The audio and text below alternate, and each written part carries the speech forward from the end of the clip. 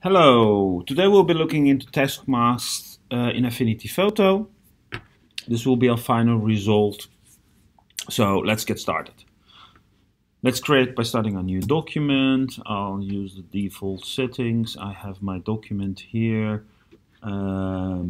Let's get a picture from the leopard from Unsplash using stock. I already have searched for leopard and have my leopard here. Nice leopard, beautiful animal. Let's make sure we have that leopard as we want to have it. So here we have our leopard. Go back to our layers. What we want to do right now is add the text. Drag and hold, make sure you have a good font size. Cat's life, and type it in here. And let's center it. So we have it centered. Make it a little bit smaller to fit it,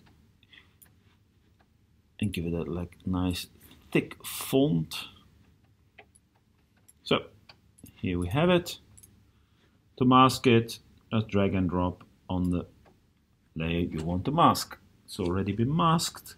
Looks really nice. We have no background, so let's add a background to it.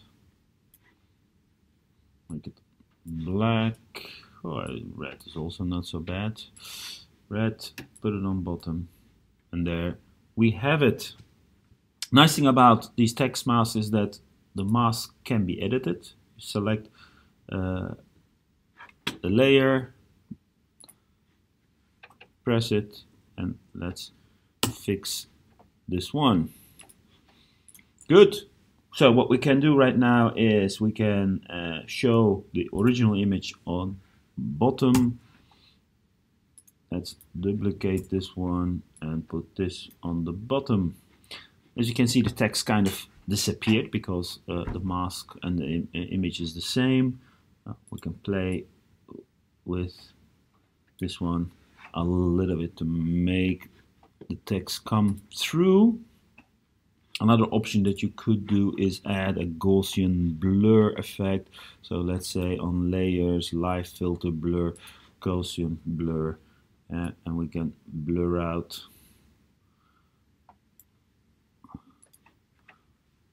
the background image a bit.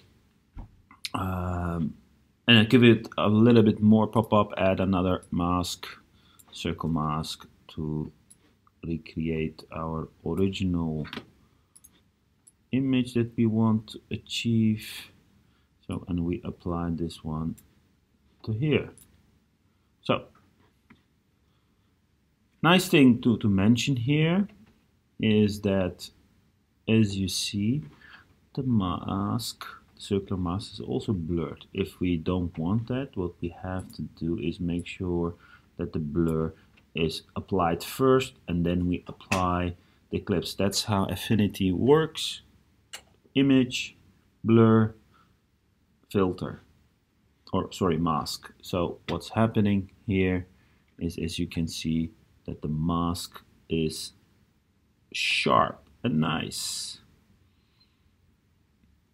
So one thing we need to do more is to give it maybe a nicer effect. Is let's move these two, move this one too.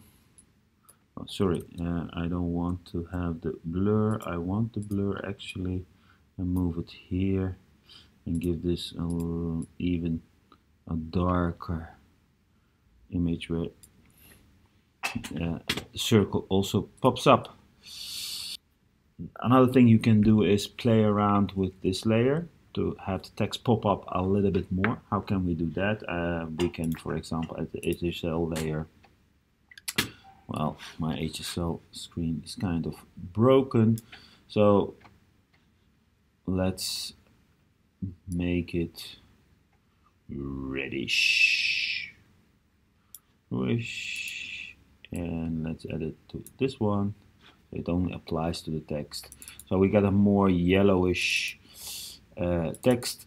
We can just double click on it and we can say, well, I want to have it good and red, and change a little bit the luminosity, and yeah, play around as you think it's nice. Other option could be that you apply a recolor effect, and we only want it to apply to this one, so we can say, well, I want a more reddish yellowish, and I want less saturation,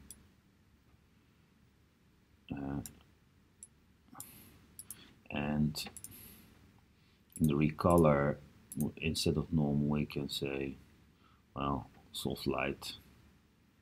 So see, you get this nice image what applies. Even to pop it up more, I think you can add an effects and create an outline to it, and make the outline white and give it a more radius.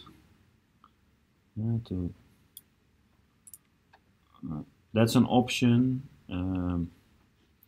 Another option is turn off the outline and give it a outer glow. So you get this nice glow effect on it. But that's up to you how you play with it. Thanks for watching. Hope it was interesting, and see you next time.